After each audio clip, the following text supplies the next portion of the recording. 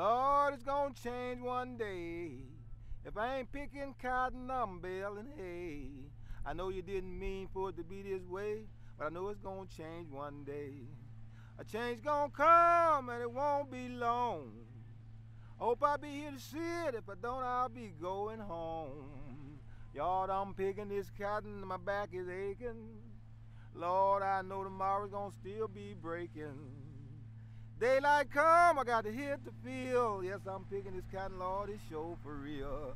This old field song that I'm singing will be sung when I'm gone. I've been picking this cotton and sharecropping all my life long. It's gonna change one day, and it has.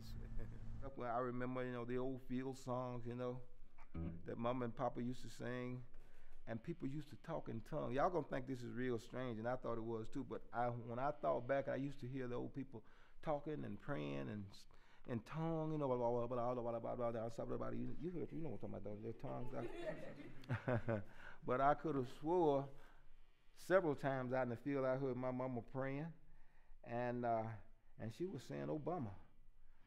I swear. And I remember when I thought back, I thought about it, she was saying Obama, but didn't have no idea that there would be an Obama or anything, but there was some of the words that came out of her mouth. And this was the day that they used to sing about one of the instances, to see black people become something, because we always thought of less than a person when we were coming up. And I didn't never get into the bad things or think much of them. Like I said, I took all of the bad things that happened to me back then and turned them upside down and made good things out of them.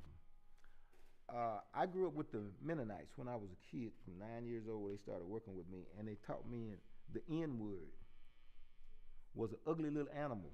They said it was such an ugly little animal, it wasn't fit to eat.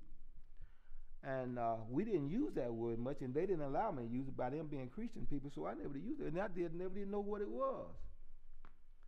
And we goes into a restaurant one day over in Quitman County. There was a little hole in the wall at the back where the black people went there to get waited on, and white people could go inside and sit down and eat. And I was so scared of that little thing, that little ugly animal that they call the N-word. I didn't know what. So I didn't know that I wasn't supposed to go into this restaurant. But I'm with the Mennonites. I go where they go. So I goes in there, and this big old white guy walks up to me. He said, "What are you doing in here, boy?" I said, "Well, I'm hungry. I come in to get something to eat." He said, "Well, we don't serve niggers in here, don't you?" I said, "Oh, I'm glad you don't. I don't eat them anyway."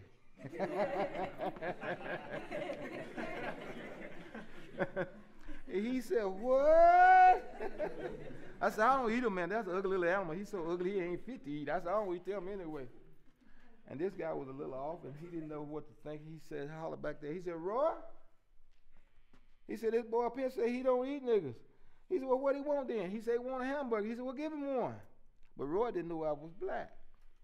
And so when Roy finally come out the back, he saw me sitting over there eating a hamburger. And he asked the other guy, he said, "What that boy doing sitting over there eating?" He said, "That's the one that don't eat niggas." He said, "Well, what he doing in here eating?" He said, "You told me to give him a hamburger." And so I take things like that because it was a way of life then. If you stay in the past and you worry about the past, you stay angry about the past, it's like going down the highway looking in your rearview mirror 24/7. You ain't getting nowhere. You're going to run into something,